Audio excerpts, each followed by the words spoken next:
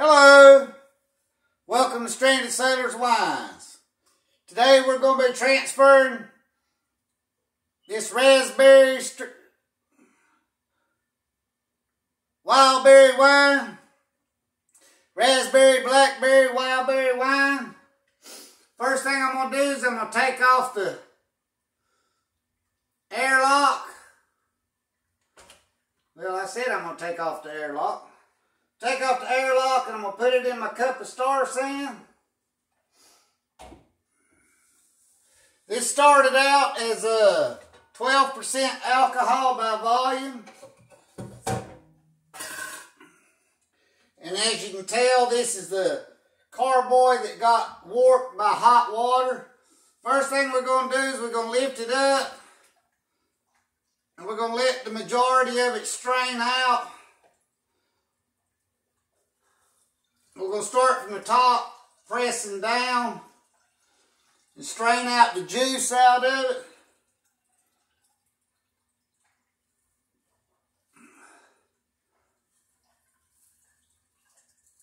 Start at the top and press down just to get the juices out of the bag. We don't want to get too much pulp out of it, but we want to make sure we get the juice out of the bag.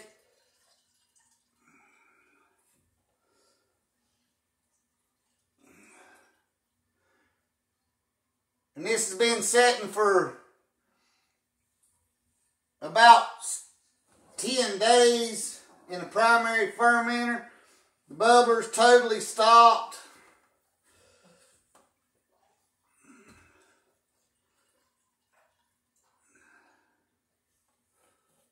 Started out with 10 pounds of blackberries and raspberries.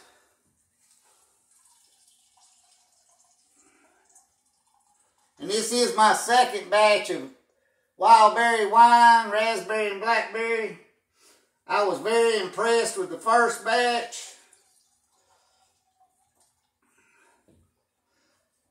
It's a really good flavor.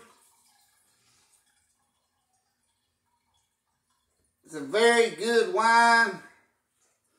I was very impressed with how it turned out. So I made a second batch. I hope everybody's having a fruitful new year so far. I thank you for tuning in to Stranded Sailor Wines.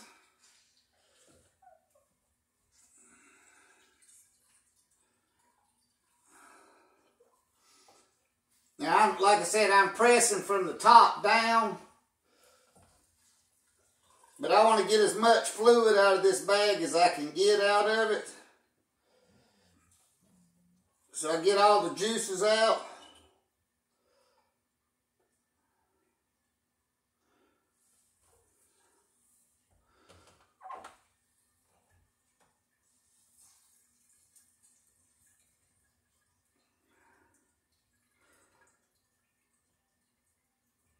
And what I'm doing is I'm pushing from one side up against the side of the carboy so I can help get some leverage to push all the juices out of it.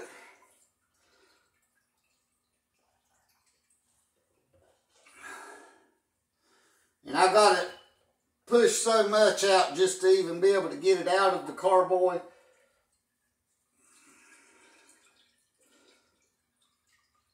But this bag is slammed full of juices, even though most of the berries has been... The yeast done a really good job. But I still got the mash to get to be able to work it out of the top of the carboy anyway, so I'm going to have to mash the juices out.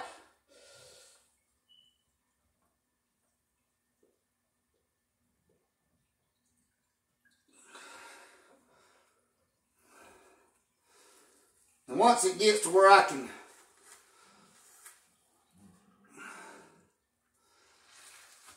get the bag out, then I'll go on and pull the pulp bag on out. But until then, I'm going to just keep squishing. Get as much juice as I can out of this bag.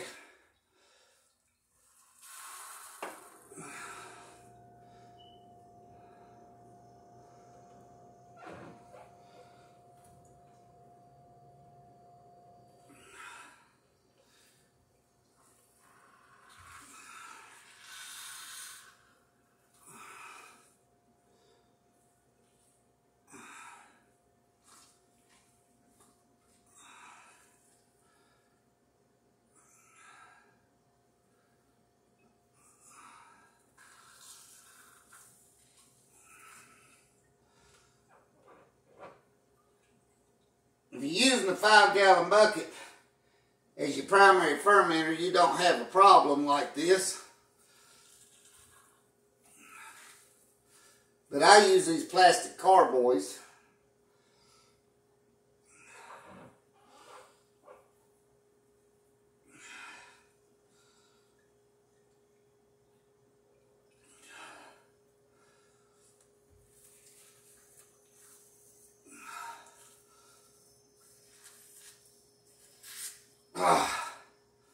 Wow.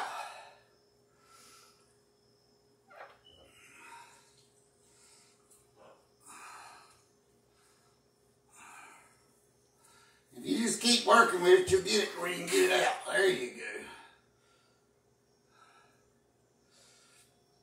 go. All right. Now I'm going to set my pork bag in the pot. I'm going to set the pot over here. Take some hot water.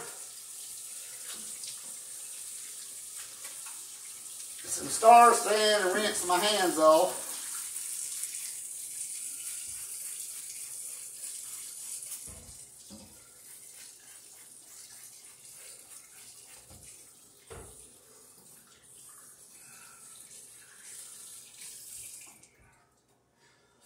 Grab me a paper towel or two. Now we're going to transfer it into this Italian glass carboy. This is a 3-gallon batch. We're going to use this Italian glass carboy.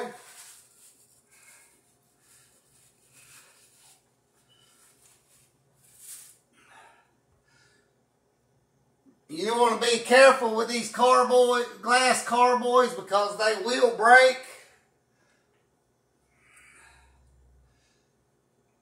But if you're going to buy glass carboys, you want to make sure you get Italian glass carboys because Italian glass carboys are known for quality. If they do not say Italian glass carboys, then they are most likely made in China or Mexico, and they will break. You can look on YouTube and find videos about cheap carboys, and it'll show you cases of them breaking. So you want to be careful on what kind of glass carboys you buy. Now, you want to stick your hose all the way to the bottom, as far down in the carboy as you possibly can to limit oxygenation, while at the same time you want to keep it off the bottom. Pump you auto siphon a couple times and get it started. As you can see, it flows mighty nicely. And auto siphon works wonderful. Once you get it started, it'll automatically pump. Now this started out at 12% alcohol by volume. And I was so impressed with my first batch of wild berry wine that I made a second batch. That's why we're doing this today. It has a wonderful taste. It's got a little bit of raspberries on the back side. It's got a wonderful sweet taste to it. It's not too overpowering. It's just right. And I was very impressed with it, so I made a second batch.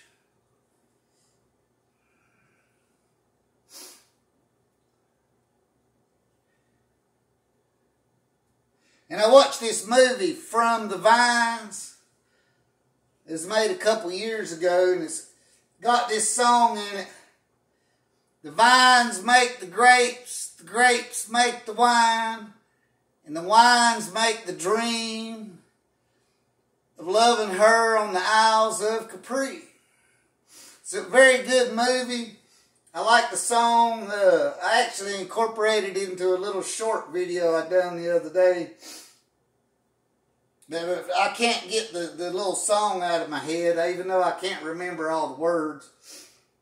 It's a very good movie. If you like making wine, you should check it out. The name of the movie is From the Vine.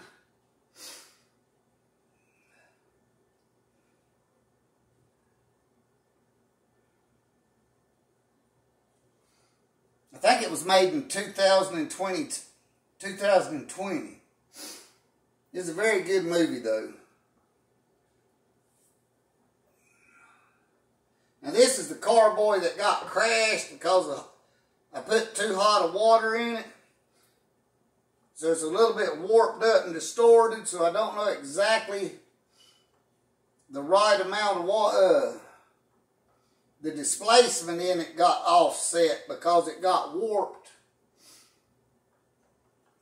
Anyway, as I get down to the bottom, I'm going to tilt it. We want to stay off the yeast in the bottom. But I don't think it's exactly, or the measurements on the side's not exactly right. So the displacement's off. So I may or may not have exactly 3 gallons in this batch. I've done more this time, so maybe I've got it right. I don't know.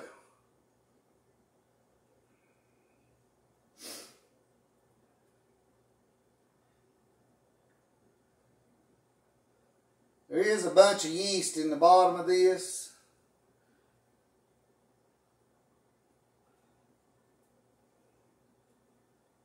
That's a lovely burgundy color, though. I love it. And I love the taste of this wild berry wine, too.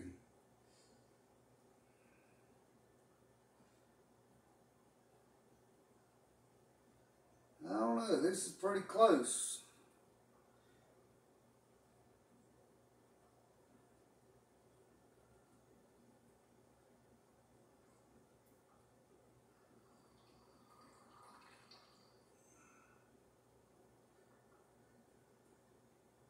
I'm going to leave pretty much behind because I'm about to quit.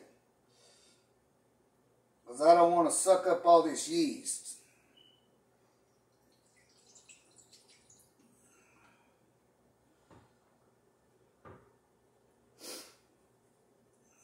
I might have sucked up a little bit. We'll add water.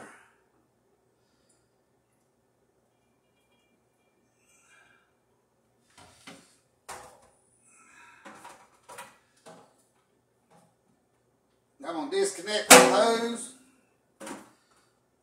Leave my auto siphon lid in the sink. And you can see I left a considerable amount in there, but you can also see there's a lot of yeast in the bottom, and that's what we're racking out of it. Now we'll have to add several quarts. But you can see, is that not a pretty burgundy color? Now,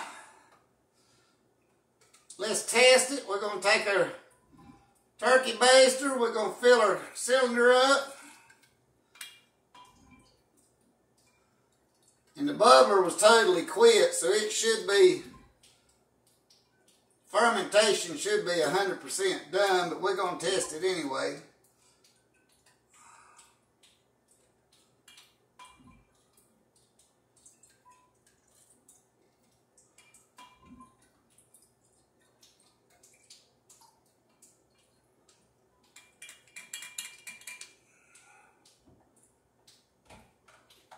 Stick that back in my cup of star sand. Pull my hydrometer out. I'm going to clean my hydrometer with star sand before we test it. We want anything that touches your wine needs to be sanitized.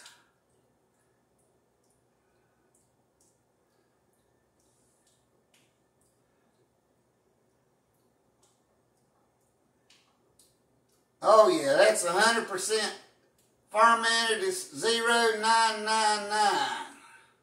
100% fermented. I'm going to pull the hydrometer back out. Clean it with star sand one more time. And I'll rinse it again.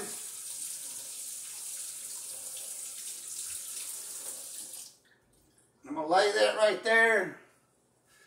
Let me grab my little funnel. Put my funnel back on top. I'm going to pour this back in. I did make a little bit of a spill.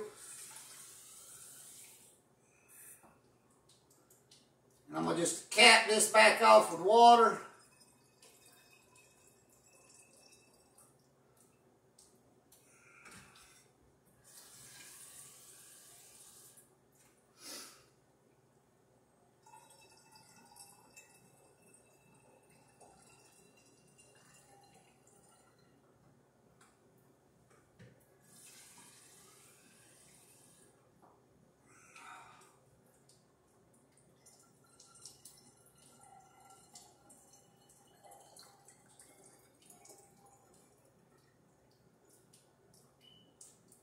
A little bit more water in it.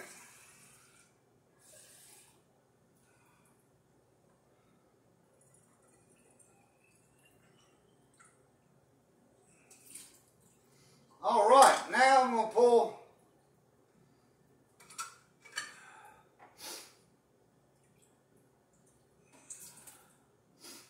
my airlock out. I'm going to put my airlock back in.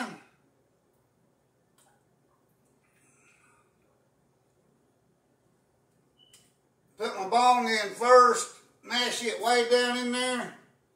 I'm going to put my airlock in.